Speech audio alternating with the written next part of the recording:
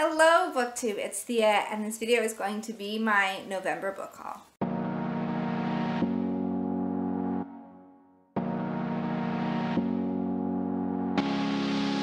So for November, I purchased a total of 8 books, and most of them are kind of a miscellaneous. There's a few mangas, a graphic novel, and a couple of regular novels. So let's just go ahead and dive right in and show you guys what I purchased for November. The first thing for this haul is actually my most recent purchase, and I purchased it last night. I was at my used bookstore. I happened to come across it. I knew I had to have it for my collection, and that is Harry Potter and the Sorcerer's Stone. This is the special 10th anniversary edition that has the special cover. And then the only extra thing other than that is it does have a colored illustration of Hagrid with the castle and a sketch of Snape with this little insert here. And it says, "Snape, as I always saw him." This was scribbled back in 1992 or 3. Although I have spent years denying that Snape is a vampire, one of the more outlandish and persistent fan theories, I must say he does look a little Count Dracula-ish in that cloak. So these are the only 2 really additions to the anniversary edition aside from the cover change, but I knew I had to have it.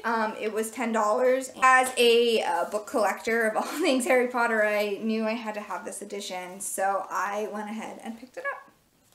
Hello! Oh, hi, buddy. Hi. Hi. Oh, hi. Hi, hi, hi, hi. Mwah. You gotta get down. You gotta get down. The next 2 are also the most recent things I purchased last night at my used bookstore, and that is the Maximum Ride series. This is volume 3 and this is volume 4. This is the manga adaptation of the series by James Patterson, and we have been slowly collecting these. They're very hard to find. Like not brand new. These were both at the used bookstore. They're basically in brand new condition, so that was really happy to see that. I got both of these for $5 instead of $13 brand new, so I'm really happy with these. If you don't know what the series is about, I'll tell you what I'll read the back of this first volume here, and it says 14-year-old Maximum Ride knows what it's like to soar above the world. She and all the members of her flock, Fang, Iggy, Nudge, Gasman, and Angel, are just like ordinary kids, except they have wings and can fly. It may seem like a dream come true to some, but for the flock, it's more like a living nightmare when the mysterious lab known as the School turns up and kidnaps their youngest member. Now it's up to Max to organize a rescue, but will help come in time.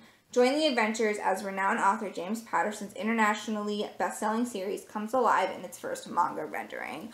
It's really fun. It's really good. I really enjoyed the manga. I think the manga is a lot easier to read, but so we ended up being able to find volume 3 and 4. The next thing that we picked up, is also the other manga in this haul, and that is The Legend of Zelda Legendary Edition. This has 2 in 1. It's got Majora's Mask and A Link to the Past. If you haven't seen my September haul, I hauled Ocarina of Time, and this is a part of that series.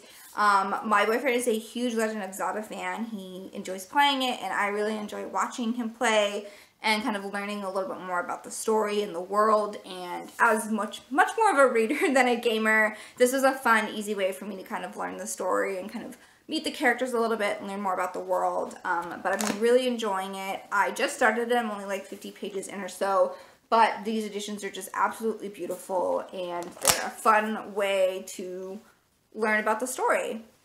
I also picked up An Ember in the Ashes by Sabaa Tahir this month. I did used to own this in the original hardcover edition, but when I moved, I had to get rid of it, and then I decided I wanted to pick it up again in the new paperback edition, which I really love. I love this big floppy paperback. I love the cover change. I just love the feel of this, and it's so much more easy. It's just so much easier to carry around and read. So I am really excited to dive into this. It's thicker than I remember it being. It's like 448 pages or so, but I am really excited to dive into this and finally hopefully fall in love. I know a lot of people really like this series, so I'm really excited to dive into this. And my book of the month choice for November is A Ladder to the Sky by John Boyne. He is the author of The Heart's Invisible Furies, as well as The Boy in the Striped Pajamas. I don't know much about this book. I was reading the blurb and it seemed really interesting, so I decided to pick it up. It about a man named Maurice, and he's working as a waiter in a West Berlin hospital in 1988, and he engineers the perfect opportunity, a chance encounter with celebrated novelist Eric Ackerman. He quickly integrates himself with the powerful but desperately lonely older man, teasing out of Eric a terrible, long-held secret about his activities during war. Perfect materials for Maurice's first novel. Once Maurice has had a taste of literary fame, he knows he can stop at nothing in pursuit of that high, moving from the coast where he matches with Gore Vidal to Manhattan and London. He hones his talent for deceit and manipulation, prying on the talented and vulnerable in his cold-blooded climb to the top. But the higher he climbs, the farther he has to fall. It seems really intriguing, and it's something different. I haven't read anything like this before, so I was really excited to go ahead and pick it up. And I love the cover. It's one of those, like, just, like, covers that feel, you know, just, like, feel different. And so I'm really excited to dive into this. And the graphic novel for November that we picked up to add to our collection is Supergirl Volume 4 Plain Sight. This is part of the DC Rebirth series. It's the next volume in the series following Supergirl. Yeah, but we picked this up as well. And the last book in this haul is actually the first thing I picked up in November. I was at my used bookstore, kind of just browsing the shelves. I happened across this. It was something I had never heard of, and it was kind of underrated on BookTube, and I figured I'd pick it up and give it a try. And that's called The Bone Sparrow. I don't know much about it. I know it follows a boy named Subhai, who's a refugee. He was born in an Australian permanent detention center after his mother and sister fled the violence of a distant homeland.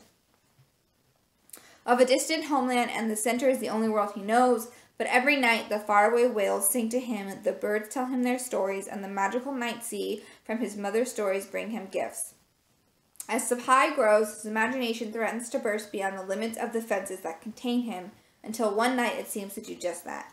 Subhai sees a scruffy girl on the other side of the wire mesh, a girl named Jimmy, who appears with a notebook written by the mother she lost. Unable to read it herself, Jimmy asks Subhai to unravel her family's love songs and tragedies that are penned there. Subhai and Jimmy might find both comfort and maybe even freedom as their tales unfold, but not until each had been braver than ever before and made choices that could change everything. This was just super intriguing to me. It came out in 2016, so it's not that old, and it's not something I had really heard about or seen on BookTube, so I figured it was, you know, something I could pick up and give a read and maybe spread the word about it if it's good. It does have, but it was something I hadn't really heard of, and I hadn't really seen it on BookTube, and it only came out a couple of years ago, so I figured go ahead and give it a try. And this copy is in pretty good condition. It's almost brand new, but again, this was a used copy. But I'm really excited to give this a read as well. So here is my November book haul. Let me know down in the comments below what you guys hauled in November. If you've read any of these, I'd love any thoughts, comments, and opinions. If you'd like reviews on anything, let me know down in the comments below as well. If you like this video, give it a big thumbs up. Don't forget to hit subscribe if not already. I hope you guys are having a great day. Happy reading, and I'll see you guys in the next video. Bye!